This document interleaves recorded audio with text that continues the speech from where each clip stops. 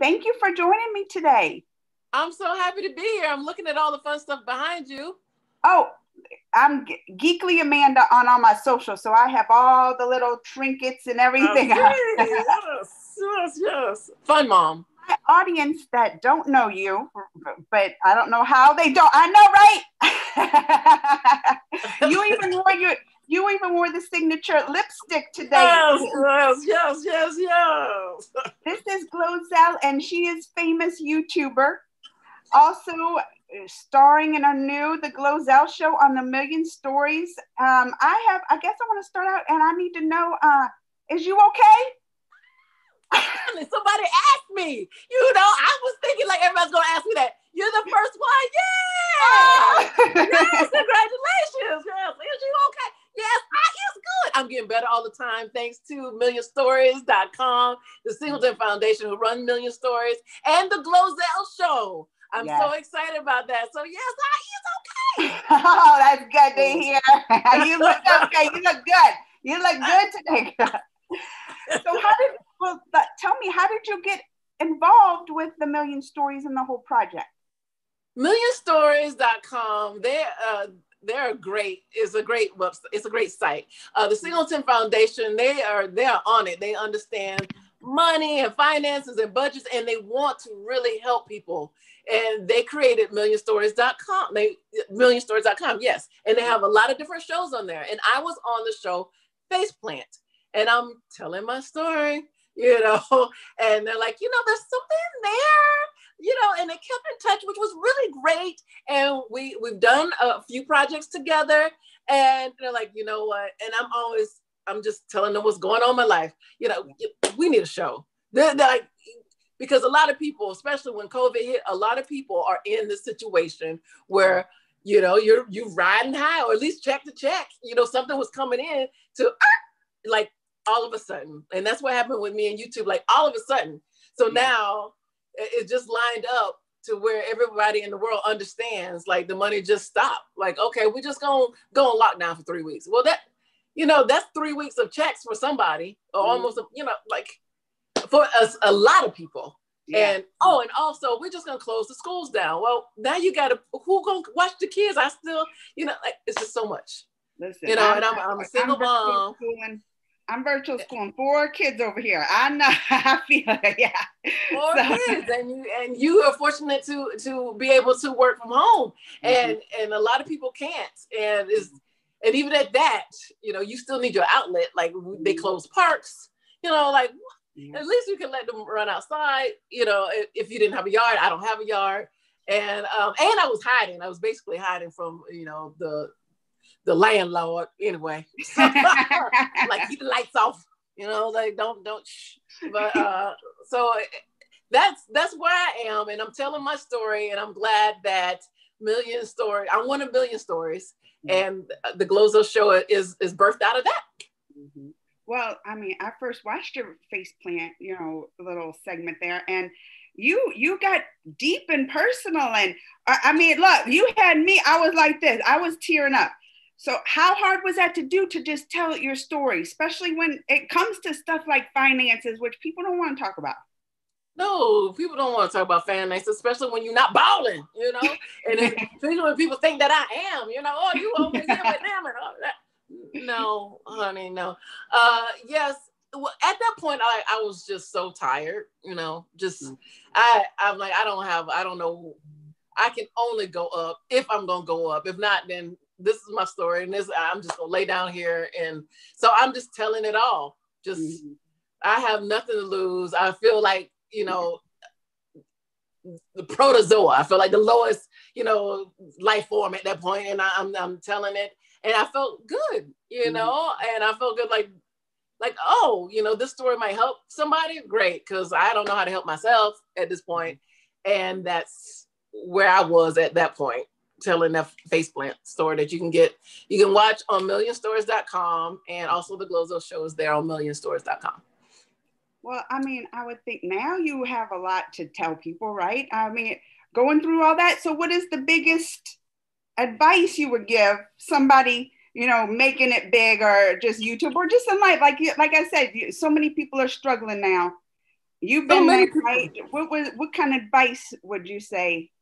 Number one advice is that, you know, I don't care how big or small, especially when you're on social media. Like Vine was hot, it was big, it was huge, and then it was, you know, it's gone. And I forgot the name of the thing that was, and everybody had a friend named Tom before YouTube came along. Like MySpace. things, MySpace. Is that what you're? MySpace. I'm old. Like, I'm too old. oh yes, MySpace. That's a picture of me and Bob Barker out there, you know, from the, you know, the game show there. I remember thinking, this is so cool. MySpace, that's gone. So I think it's gone. I would say you need to know where your money's going. Okay. And it doesn't even have to be a lot. Because I know people who, like, it was a waitress and save things and they have a house. I'm like, you know, I have a lot of money, you know, and I'm hiding from the landlord. I was saying, like, so you know what to do with your money. I just assumed that it was going to keep coming in, or where was I? Because I'm not a kid, you know, but it was like, oh, I got some money. I don't have to borrow from this person and that person. Like, I'm going to fly here. I'm going to do first class. I'm going to do it right, you know, and now I can look at the pictures like, remember when? Because right now, you know, that's, you know, I can turn on the fan. That's the only way I'm flying right now. Like, goodness gracious. But I'm coming back, and the Singleton Foundation is helping me through the GloZell show. Well, that's what I was gonna say. Yeah, you're coming back. You got your own show now, the GloZell show. So tell me about this. What kind of things are you going to talk about? What kind of guests you're going to have on? I want to know it all, because I watched the first episode of it, and you had your friend who was a YouTuber, right? Yes. YouTuber back in the day. So are you going to focus on the YouTube thing, or are you going to have different guests on, or?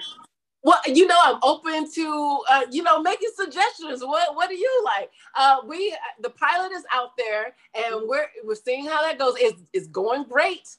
And I love that, the format of my friends here, and they're telling me, you know, this is what, like, I'm in shock because, you know, because Candy didn't know. I'm literally like, here's the eviction notice. Like, what? And I've talked to her at 2:00 in the morning. She's one of those people who really are my friends, you know, but I wasn't telling them that part, you know, like. Yeah, because she was shocked when on your show when you were telling her. She was shocked at, yeah, so. Yes, I mean, and I didn't want to tell her because when we started, I was way more famous than she was. And now I'm like, I got to tell her, you know, like, she's got her brand of makeup in several stores. You know, where's my lipstick brand? Why didn't I parlay fans into business? And people have asked about it, but I haven't, you know, looked into it at the time. So I thank you for watching that episode. That's our pilot. And I'm, you know, make suggestions for what you want to see. You know, the Singleton Foundation, and we are all open. Yeah. Well, look, I got lots. Oh, good. Thank you. I mean, a mother of 4. Well, I like the whole YouTube thing and stuff. And that was one thing I wanted to know, if you were going to stick on the YouTube, or because, you know, TikTok's the big thing now, too. That's what my kids are all on the TikTok. So were you going to branch out, like maybe talk to TikTok stars, or the HUD House? What is that one? The HUD House with the Charlie D'Amelio? That would be so great. That's a really great idea. And ask them, like, what are you doing with your money? And a lot of people, even though they're famous, that doesn't mean that they're making a lot of money. You know, also they have a lot of hits, because so each social media has their own way of doing things. And even TikTok came out of Musical.ly. You know, like, Musical.ly was big, and then that went away, and then here's TikTok. So I'm saying, like, TikTok is huge and it's riding the wave, but so is Vine. And, you know, like, you need to save for a rainy day, or, you know, have a way to circulate your money, you know, the budget, or whatever it is you need to do, because it could go away. Or, like, YouTube didn't go away, they just changed it. They just changed how they did things, you know, and all of a sudden, like, wait, what? And I'm still balling up here, but the money is like, you know. Well, and that was one thing too. Like, you talked about, was it in your first episode, about diversifying, right? Don't just go one thing on YouTube. So what are the other things you're doing right now? I mean, you got your show. You still have your YouTube channel, right? Yes, I definitely still have my YouTube channel, so please check me out. Click like. Those old videos are still there. And I'm also on TikTok. I'm also on Instagram. I'm also on Facebook. Also on Twitter. So, you know, I'm on those. And those are still going. So check me out. Click like. Of course, I'm on Faceplant. I'm on millionstories.com. I'm on the GloZell show. And that's how I'm diversifying right now. And I'm on Cameo. That's one way. You know, I do shout outs. And because people are inside. You can't go to graduation. So here I am like, congratulations! You know, Amanda. Yeah, it's all good.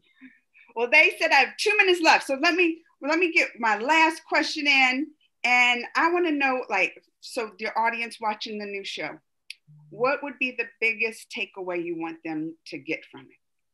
Ooh, the biggest takeaway you can get from, like, because people really want to be GloZell. Everybody wants to be famous. You know, people don't even ask me, you know, they want to, how do I be famous? Like, you need to be smart too, you know? You want everybody to be like, oh, yeah, you know, I get that, but be smart, you know where your money's going. Definitely self-esteem, you know, and be careful what you put out there, because once you put it out there, it stays out there. Because a lot of young people are like, I'll do anything for hits. I just do anything to be famous, you know? So I would say just be careful, be mindful of your thoughts, everything you put out, and know where your money's going. Yeah. You know, whether it's $1 or $20, you know, like I said, I know a waitress who has a house, you know, I know a maid who has a house, you know, and like, here I am, I got degrees, you know, I'm smart, you know, but I've got degrees, and I'm hoping and praying that, like, along with you, like, okay, where am I going with this? Let's see how this happens, and let's grow together. So I definitely thank you for your time and your 4 kids. I don't know how you do it, because there's one child, there's one that I have that's 4. You know, you have. Well, 4. I have 2. I have 2, and then I virtual school my niece and nephew too. My sister's healthcare worker. So yeah, but it's crazy in this time. But I'm just, thank you for taking the time to talk with me, and you all make sure to check it out, the GloZell Show on millionstories.com and her channel. Yes, please. She didn't get rid of that green lipstick. Well, thank you. Thank you so much. Bye.